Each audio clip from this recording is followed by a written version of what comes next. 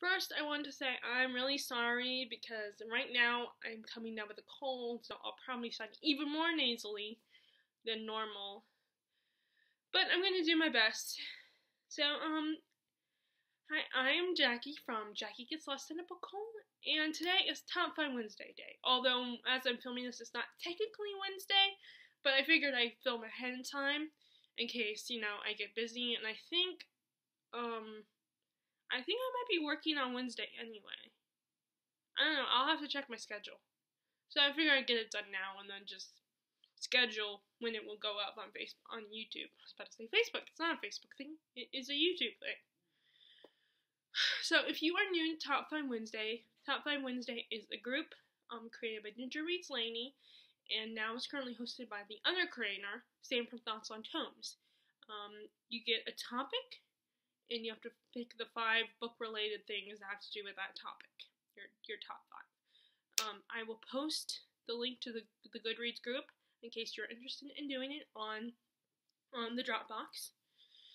So this week's topic is your top 5 non-book-related sci-fi fantasy shows, your favorite ones, obviously. Unfortunately, I don't have the ones I said. I don't have the DVDs for them because I always feel weird asking for DVDs for Christmas and birthday, and I have a limited income, and in fact, I just started getting an income because I started a job last year. So I have to be careful with my spending, and it's just so much easier to, go to a bookstore and buy a book.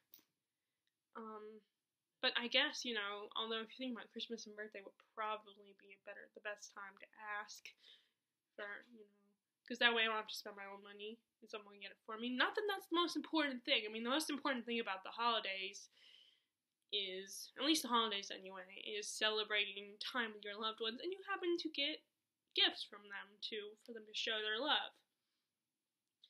One way for them to show their love anyway. But, but I do have one of the ones that I mentioned. So this is of course, this is no particular order. This is just the top 5 that came into my head. Okay, give me a minute. Let me call up the writing document. Come on, don't do that. Okay, and then okay, that's better. That way I can remember which ones I wrote down. Although it shouldn't be that hard because this was one of the easier topics for me to do. Okay, so the first show, number 1, is Buffy the Vampire Slayer. Not the 1980s movie, but the TV show that was also created by the guy who created the movie, and that was Joss Whedon. This is a show about a teenage girl who slays vampires. And she has started a new school because she got, with her job and everything as a vampire slayer, she caused a lot of trouble at her old school and then got kicked out, so she had to transfer schools. And it's about her, not just her slaying vampires, but her relationship with her 2 best friends, Xander Harris and Willow Rosenberg.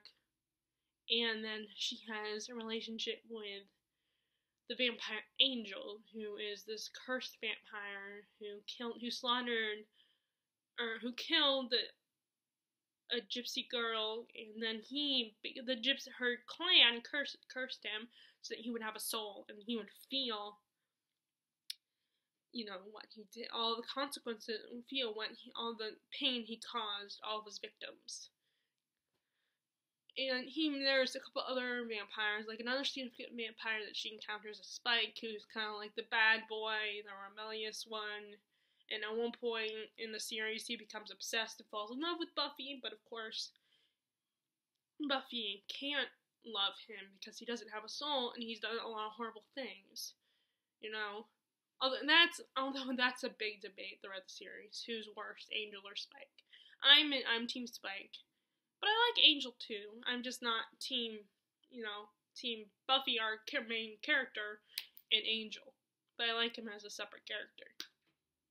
So, I just love the show because, first of all, I love anything that's fantasy and supernatural.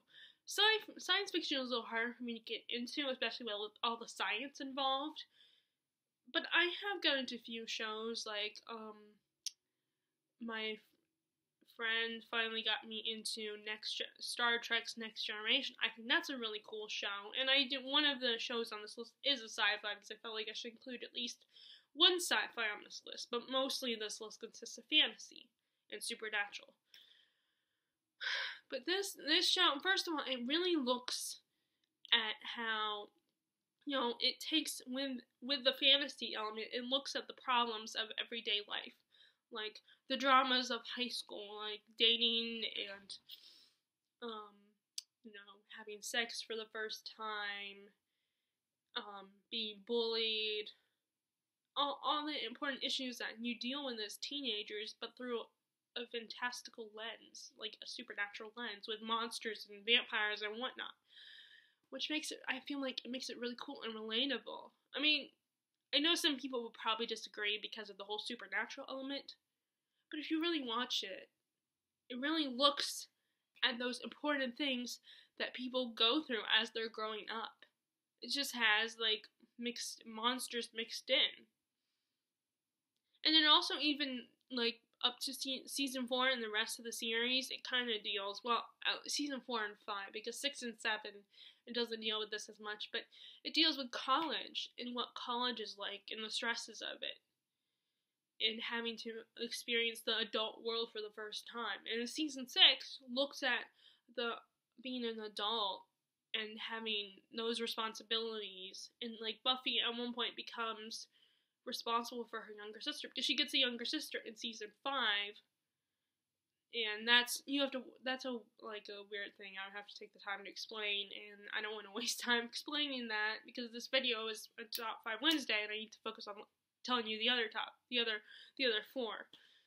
But, Buffy becomes responsible for her sister, and taking care of the house and stuff, because something really tragic happens to her mom.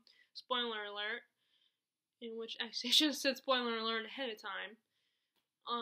But it's such a really cool show, and very funny, I mean, there are some jokes that are dated in the show, like references to things that may be more, like, you're thinking, when I'm a teenager, make that kind of joke. Like, I think there are some comments and references and jokes that they make that are more, like, you can tell that it's older people from, like, the generation before the 80s that are making these references, that are writing these references out for the cast members. But other than that, the show is awesome, and Joss Whedon is a great writer. He's had a lot of shows under his belt, but Buffy is still my favorite out of his series. And I definitely would recommend it if you're a fantasy supernatural fan. Okay, number 2. Again, another show I don't have in my possession, but that is Supernatural. This show was created by Eric Kripke, but he stopped being the head writer of the show after season 5, because originally season 5 was supposed to be the finale of the show. But then fans loved it so much that they kept it going. And now they are on season 13, I believe. And they had a new episode last night, which it was really cool. I didn't actually watch it, but, I mean, it was an episode where they go into the gate, the two main characters go into the world of Scooby-Doo. So it's not just a supernatural fantasy show, but it really mixes a lot of things together. Just like, and Buffy does too. There was an episode where, they break, like, this one in particular, Supernatural breaks the fourth wall quite a bit.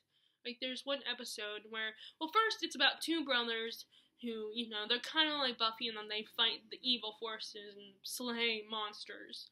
But but it's not just focused on vampires, it's focused on all monsters. So the tagline is, saving people, hunting things, I should know this, saving lives, hunting people, dang, I can't remember, or not hunting people, hunting monsters, saving lives, something like that. I feel bad that I can't remember it, and get it right.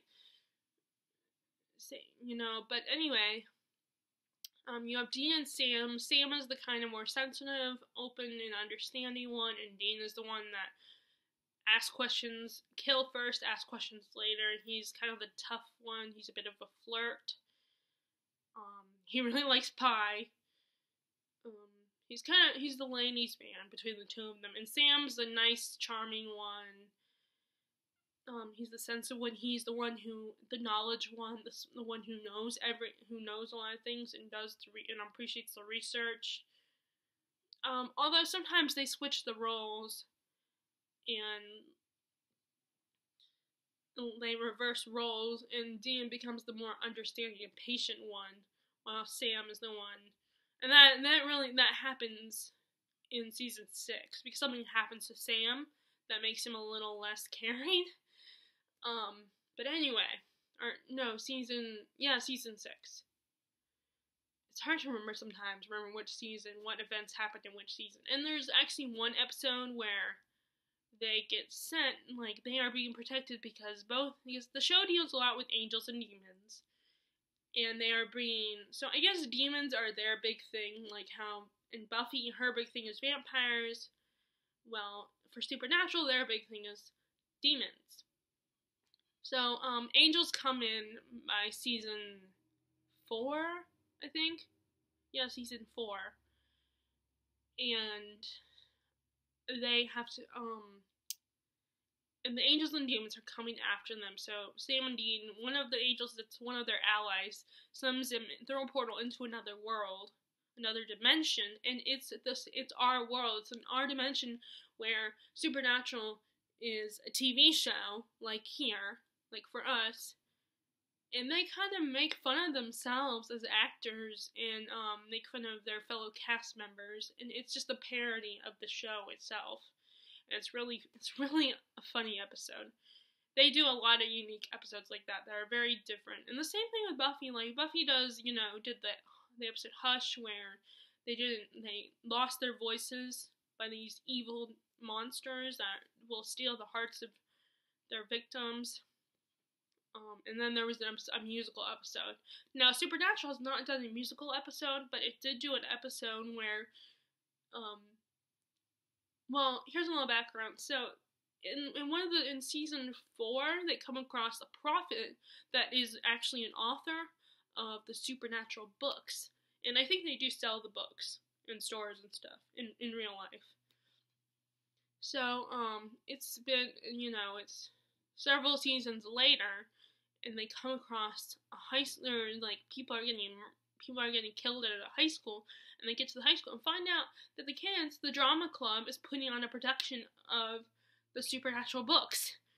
So it kind of, and there's kind of it's a musical production, so there's a little bit of singing in that episode. There's like a tiny bit.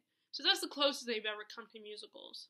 And actually, a lot of the cast members aren't capable of singing. I mean, even one of the main guys, Jensen Ackles, who plays Dean, can sing. And so they could do a musical episode, I think, because I think some of them can actually sing, but I don't know.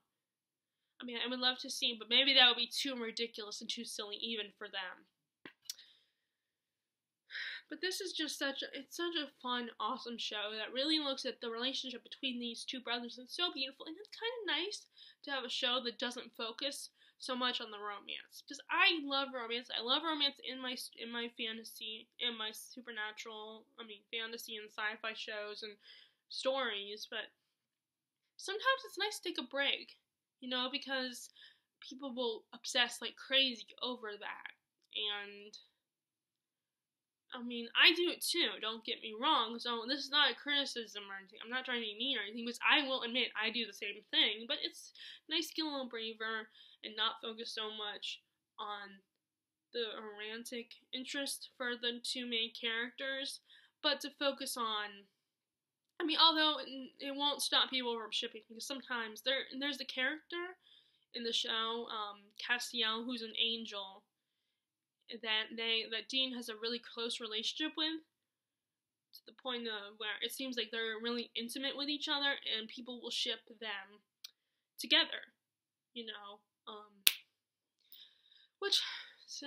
But anyway, but like I said, it's nice to not where it's not the main focus of the storyline. The focus of the storyline is these two brothers and them trying to save the world. And whenever demon or angel is trying, or demonic creature, or not, or like creature, supernatural creature is trying to mess with things. But it's just a really cool show with the relationship with these two brothers. And like Buffy, it deals with a lot of real life issues too, but through the lens of like fantasy and the supernatural elements. And I definitely would recommend it if you hadn't jumped on the train for this show yet. I mean, okay, so next, okay, this one I actually have, and that is Back to the Future trilogy. By Robert, it's not written by Robert Zemeckis, but he is the director of this trilogy. This is my first sci-fi I ever fell in love with. Even, I think Batman might have, the 4 Batman movies that came out at the end of the 80s into the 90s. I might have watched those before I watched this one. I don't remember. But this is the first one I ever fell in love with. And how it happened, and actually, it happened because, first of all, when I was a kid, we went, we did the traditional Disney World trip and Universal, and we went on one of the rides, and of course my parents were familiar with it because this came out when they were teenagers or young adults. And before the Simpson ride was there, it was the Back to the Future ride, where you would ride in the DeLorean, which is the time machine in the series, because this is a time travel series. And, Biff, the bad guy, the antagonist of the story, is trying to, do something bad, and it's up to you to stop Biff from doing what he's doing. And the ride, and just my dad, I really loved the ride and everything. I thought it was so cool. It became one of my favorites. And then afterwards, my dad told me about the movies. And so I asked, before, this was when there were still VHS tapes, so the first time I saw the movies, or at least it might have been just the third one. The third one might have been the first one I actually watched on VHS. My dad got it for me and we watched it. He rented it from Blockbuster when Blockbuster still existed. I mean, this was back in the 90s. So, VHS and Blockbuster were still the thing, the way to watch movies and to rent them. Finally, I got this one years later. Although now there's like other special editions, like there's the Blu-ray edition stuff, and I would love to get those with my mom. When my parents would probably be like, "Well, you don't need to spend money on that because you already have this one," and they would probably ask me to get rid of it. But one day I might buy it for myself. But this is basically, like I said, this time travel storyline about this kid Marty. He's a high school kid, and he's friends with this mad scientist, Doc Brown, played by Christopher Lloyd. Oh, Marty is played by Michael J. Fox. And he shows him, Doc Brown shows him his latest invention, which is the DeLorean time machine. But, when they get distracted, because Doc Brown has stolen something from these Lebanites, these Middle Eastern gentlemen, Marty escapes after, unfortunately after he witnesses the doc getting shot, and he escapes, and he ends up accidentally activating the time machine, and he gets set back to when his parents in the 1950s, when they were teenagers. And his mom, after his grandfather almost runs him over with the car, he meets his mom, who falls in love with him, which I knew is really disturbing, but she does not know it's him. And because of that, the consequences of that is that he and his siblings will start to fade. So it's up to him. So he meets the younger version of Doc Brown, and they work together to make sure that his parents fall in love. But of course, is Biff Tannen, who is in love with his mom, and constantly is bullying his dad. And Marty also has to, deal with Biff as well. It's a really funny movie. It's a fun adventure.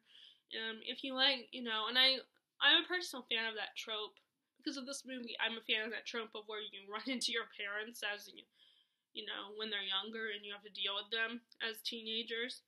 There was actually a Disney Channel movie kind of about that, where these two teenagers, their parents accidentally invent something that turns them back into, you know, teenagers, and they get younger and younger, and their kids have to deal with that. It's funny. It's a funny movie. But anyway, I definitely would recommend this for a sci-fi. I mean, unless you just don't like the time travel trope, which is, you know, it's really funny, and the acting is great. You know, I just love this movie, and it holds a special place in my heart forever. You know. Okay, so that's the only one I have in my possession. So the last two. The first one is Charmed, which is a show which is more fantasy than supernatural, about these three sisters who are witches, and they are the three chosen witches. They're the charmed ones. They're the most powerful witches, and they come from a family of witches, and it's their destiny to fight the forces of evil, just like with Buffy, and just like Sam and Dean Winchester. It's the voice from Supernatural. And again, another show that deals with, you know, they must fight all these demons and monsters and all that kind of stuff. Mostly demons, a few supernatural creatures like fairies, which I don't like their interpretation of fairies. I didn't like that episode where we encounter them. Not a fan. Let's see what else. And of course there's other witches that they come across, like in season 5, I think. One of the sisters gets a boyfriend that's a witch himself, from a family of witches. And they are equivalent to angels as white liners. But it's another really good. It's a little lighter and not as dark as Supernatural and Buffy are. It's like a lighter version of Buffy, but Buffy is not that dark. But it's still a little darker than Charmed, as far as like storytelling is concerned, and just the setup of the show, and how they explore things. But yeah, it's about their lives and their relationships with people, and having to deal with the secret they have to keep from other people. But then as the series progresses, that's not a big thing anymore, the whole secret and everything. I mean, it is, but they don't have to worry about, because one of the sisters gets married. One of them, the younger one, my favorite sister, Phoebe, tends to, she gets mixed in with guys that kind of have to do with the whole supernatural world. Like, the love of her, he's not the one she ends up with, he's not Endgame, but love of her life is Cole, who is half human, half demon, and he was my favorite, which unfortunately that relationship did not last and fell apart, which is really sad, because they are my favorite. And I feel like the guy she ends up with in the end, because the series ended. Again, I apologize, I have a cold. But the guy she ends up with, I feel like we didn't get to know him really well. He only was in a handful of episodes, but I didn't feel any attachment to him. It was kind of disappointing. But, at least the character's happy. That's what matters. Okay, next, I'm going to skip ahead, because I was dwelling too much on Supernatural and Buffy and Back to the Future. Well, more Supernatural than Buffy, so. Okay, so the last one I have here, number 5, is Ghost Whisperer, starring Jennifer Love Hewitt. I don't know who was the original writer of that show. I can't remember. I think it might have been Aaron Spelling show, which, by the way, Charmed is an Aaron Spelling show, just so you know, the same guys who did Seventh Heaven and stuff. But Ghost Whisperer is another supernatural show, but it focused on ghosts, where our main protagonist, Melinda Gordon, can see spirits, and it's up to her to guide the spirits to the light, to heaven. That's basically the premise of the show. She's a married woman, she has friends, she works at an antique shop. It's a small town kind of thing. It kind of reminds me of the town I live in, actually. Except for my town is a little bit smaller than hers. Or at least the part that I live in. But it's a really cute little show. It's a little sentimental and cheesy at times, but then you could say that for Charmed too. But it's a really cool show, and some of the episodes really deal with some really interesting ghost stories, and that's one of my favorite things is ghost stories when it comes to scary stuff, like ghosts and stuff. Although I also like, even though I'm afraid of them, I also like when they deal with clowns and shows. Like Supernatural has dealt with clowns a couple times. One of my favorite horror films is It, and favorite horror book is It by Stephen King. But Ghost Whisperer, it's so cool, and just see Melinda dealing with all this. And I also both Ghost Whisperer and Charm deal with a storyline where one of the main characters has Melinda has a kid in the last season, and on Charmed, Piper, my second favorite witch of the series, has 2 boys. And I love that kind of story, like the protective mother storyline. Like the mama bear who will do anything to protect her cub. And I love that storyline. I think it's really cool, and unfortunately, Ghost Whisperer got canceled. But at least I think they knew ahead of time because the ending worked, and it felt like a finale, kind of a series finale ending. But it was a little heartbreaking that it ended so quickly. But it's really good. It's only 4 or 5 seasons, I can't remember. Charmed is 8 seasons. Supernatural is, like I said, Supernatural's still going. Buffy is 7, but it's continuing through comic books. Actually, Dark Horse comic books. So if you're interested in the show, and you finish the show, then, check out the comic books at your local bookstore. Unless, of course, they don't sell them, then you might have to go online. That's for Buffy. But, Ghostbuster is just so cool, and I like Jennifer Love Hewitt as an actress. I mean, she's not the best actress in the world, but I still like her as an actress. Okay, so that was my Top 5 Wednesday. Like I said, I will post the Goodreads group if you are interested, whether you want to join the group or you just want to do Top 5 Wednesday. It's up to you. So if you like this video, be sure to give it a thumbs up. And click subscribe if you haven't already. I will appreciate that. Alright, thank you. Bye.